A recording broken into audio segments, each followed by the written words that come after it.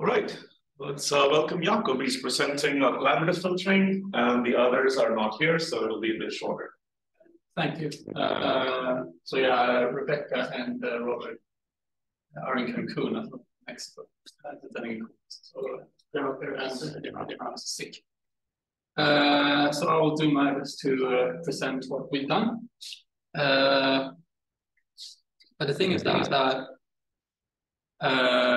like our initial aim of this project was to implement alternative algorithms for recommender systems, essentially. So we wanted to do some fairly low-level stuff, which turned out to be a bit more difficult than we initially anticipated. But I'll get back to that. But first of all, just to level the playing field a bit, I want to just give a brief overview of what collaborative filtering is about. So say that we have a data set of ratings or something like that from a lot of users that rated various items, and want to use that to recommend new items to users. Then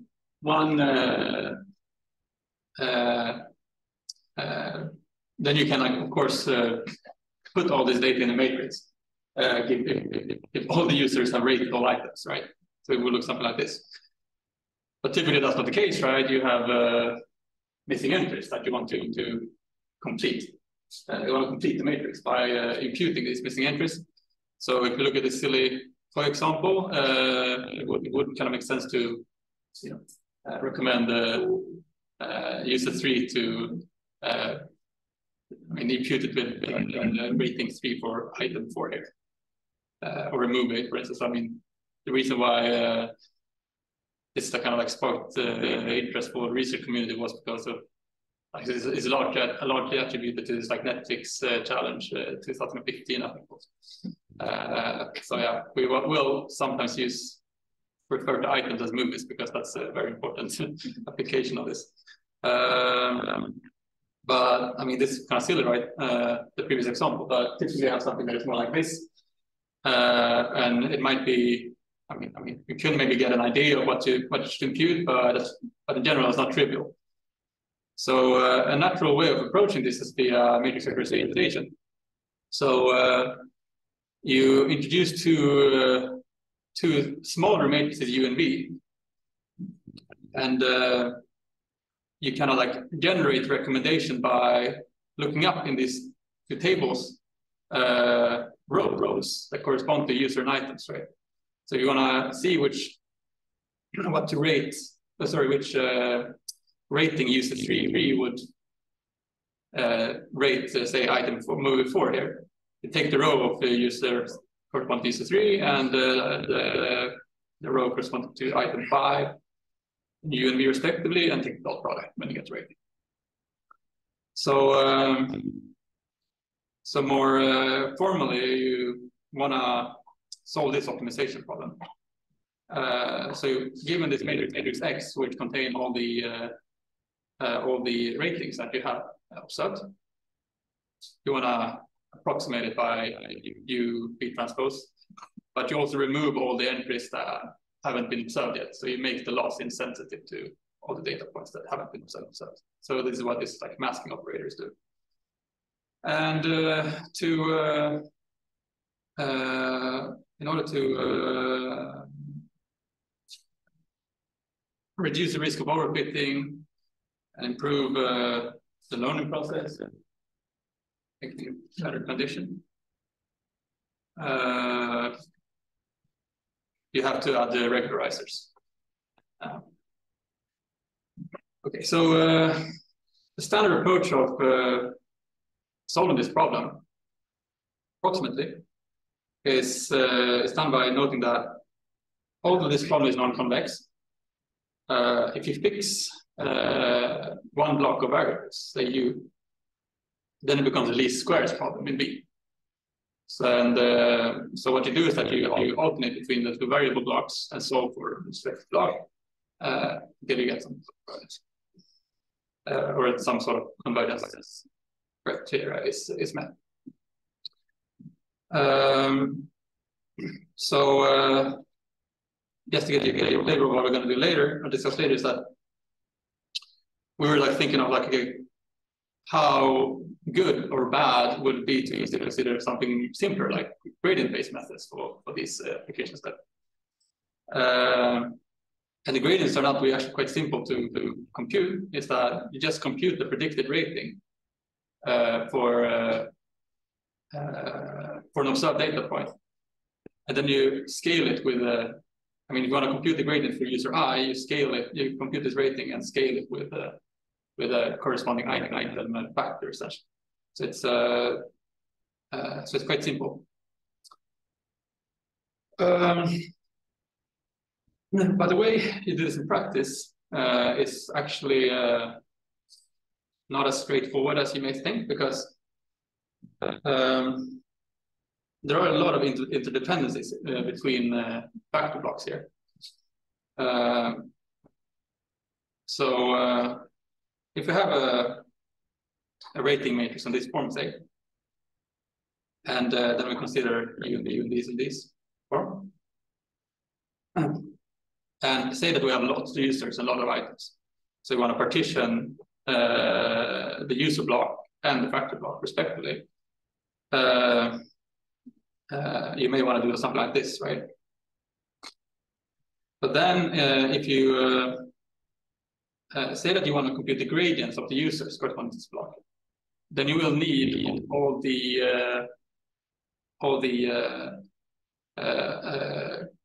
factors corresponding to the items that these users are rated, right?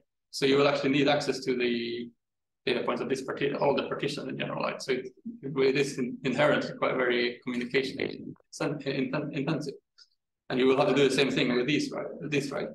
So so one way of at least reducing this communication overhead is by redundancy. So what you do is that you actually split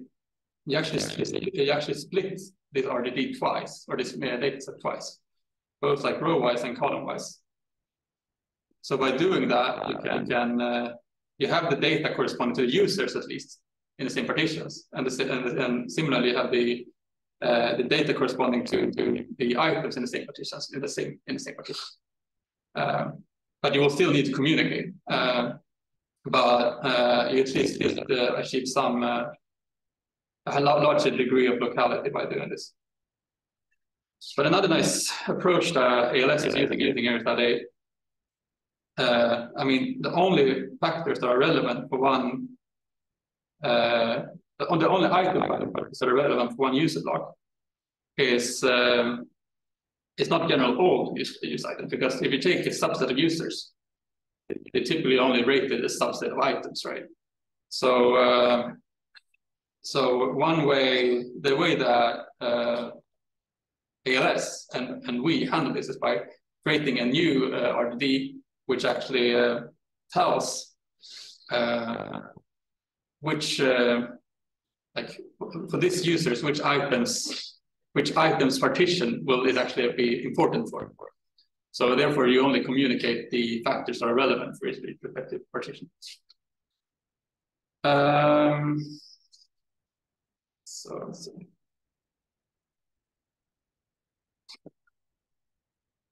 So I guess that's also the default implementation. Yes.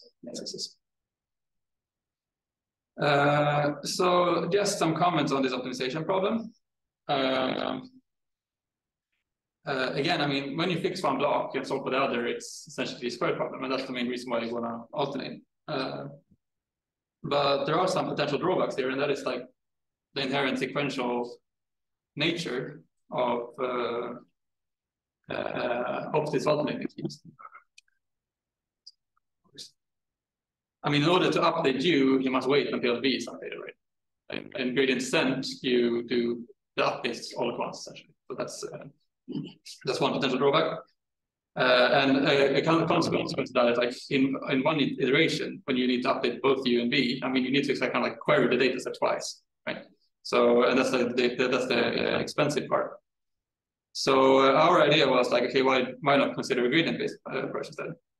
But there are some other drawbacks that you will have to consider then. I mean, first of all, it's non-convex, so the convergence might be heavily affected by it if you don't if you don't handle it in the proper way. And moreover, the problem isn't even the gradients of the problems aren't even really smooth, which is like the most basic assumption that you make when you analyze first-order methods.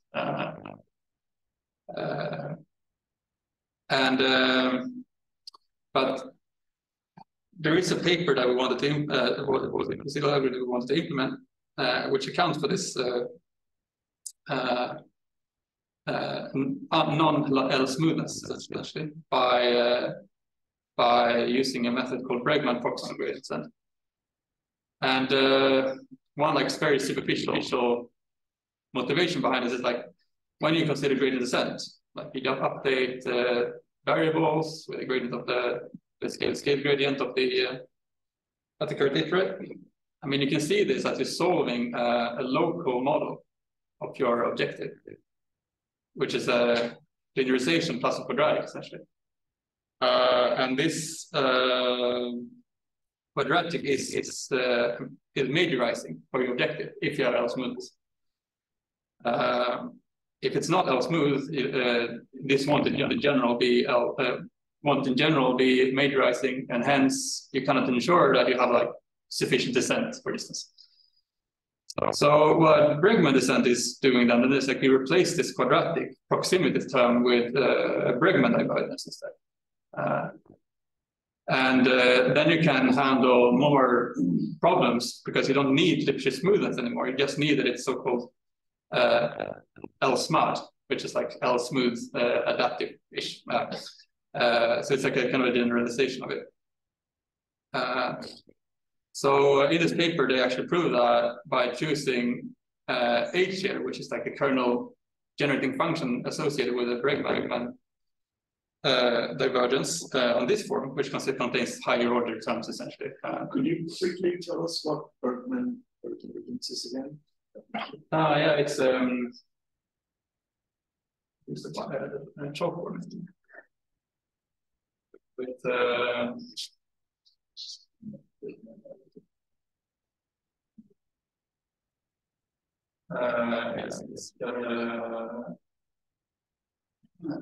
H of X minus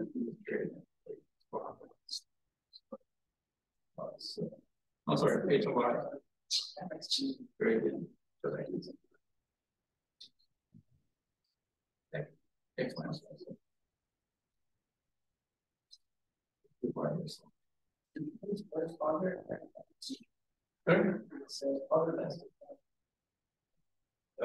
Access the lights. Can you use greater force when you write on the board? It's more, yeah, of course.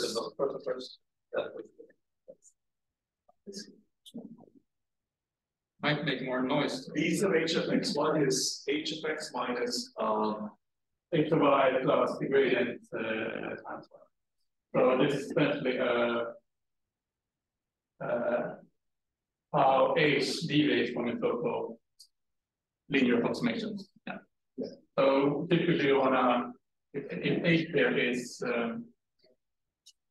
if H is strongly convex,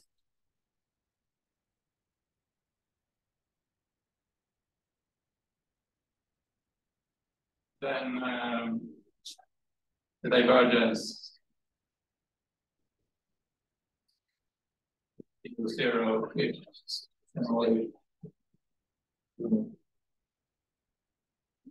So, but it's not symmetric in general, and it's I'm not even sure if it's built a triangle in both in general either, so it's not a distance. But I mean, the most important example of this is when H is the Shannon entropy, because then you get the Kullback-Leibler divergence. And maybe some of you have seen mirror descent algorithm. Yeah, this is actually a generalization of it. The Bregman descent algorithm is mirror descent when you let H be here. So then you're like this like proximity term here. Yeah, it's the Kullback-Leibler divergence.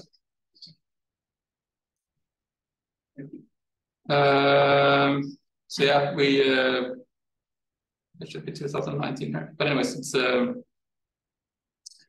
yeah, I mean, we found this paper quite interesting and we want to implement it. And they also use acceleration techniques for this. And just double check it and make it 2019. So they have like a heavy ball turn. So they merge part or yeah, something like that.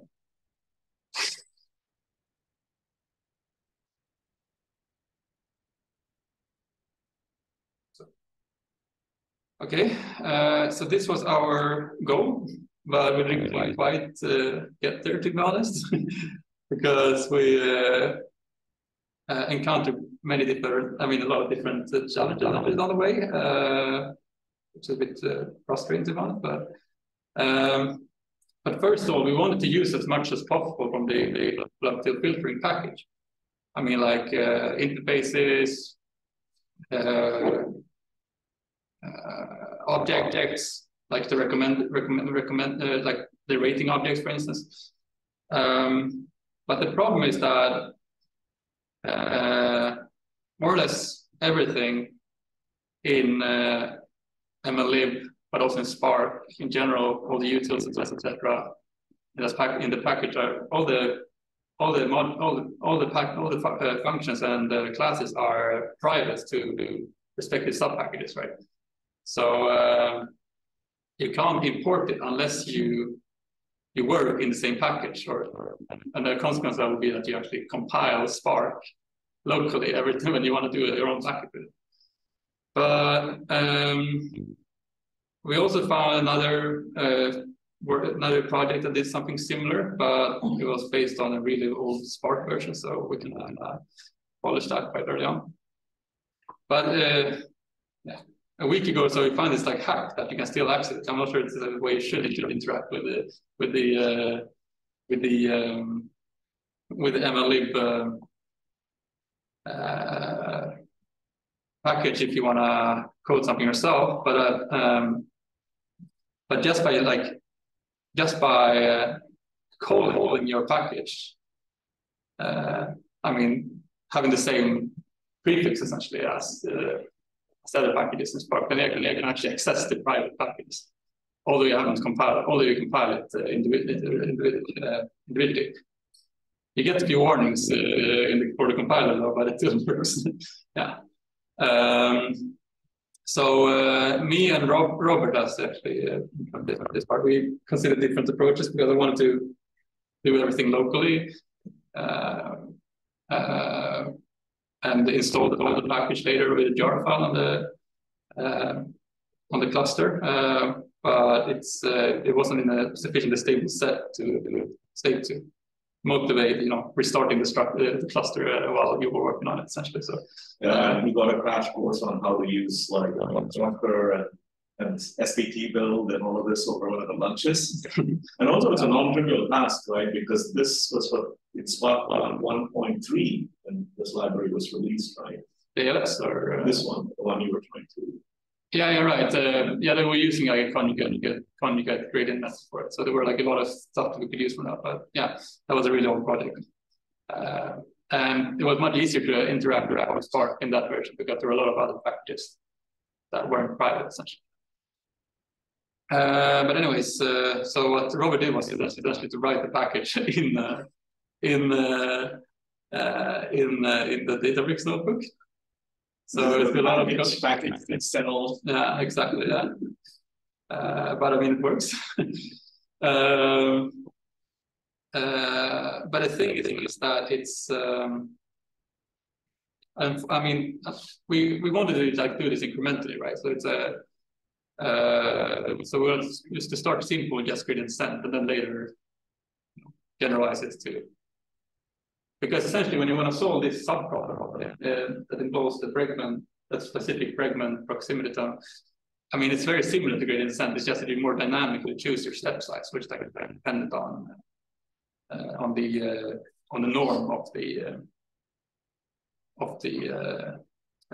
fact clusters.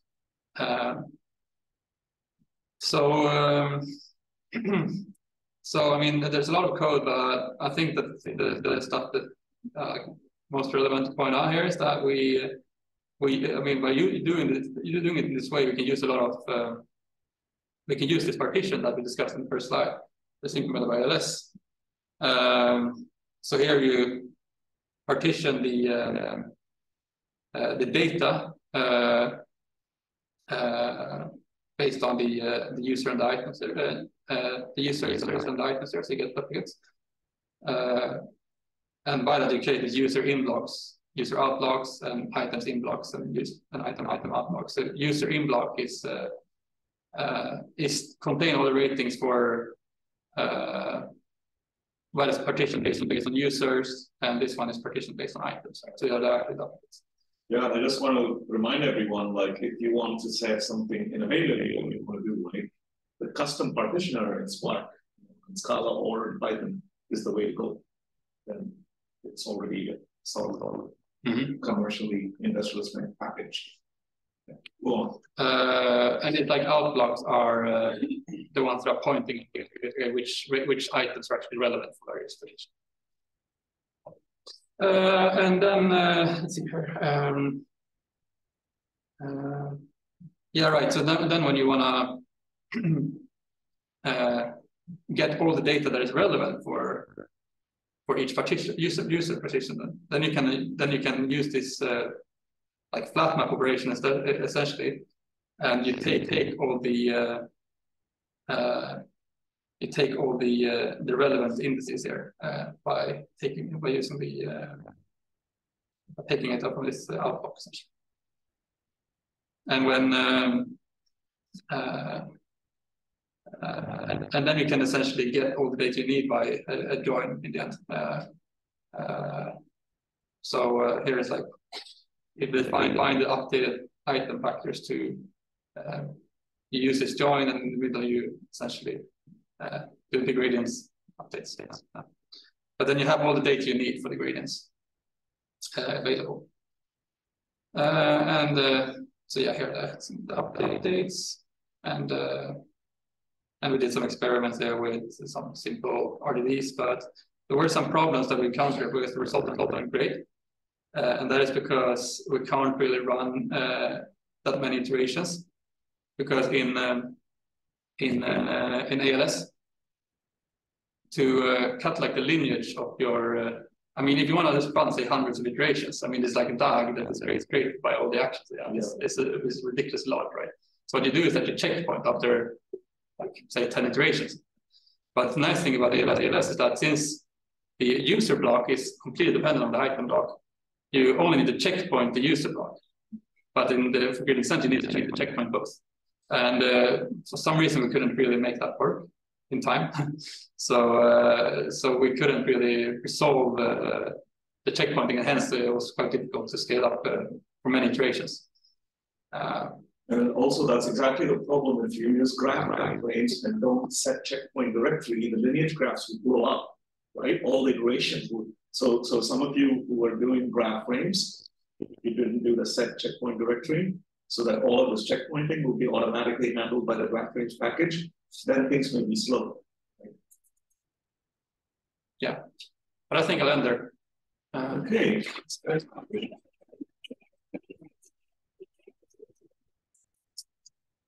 Questions?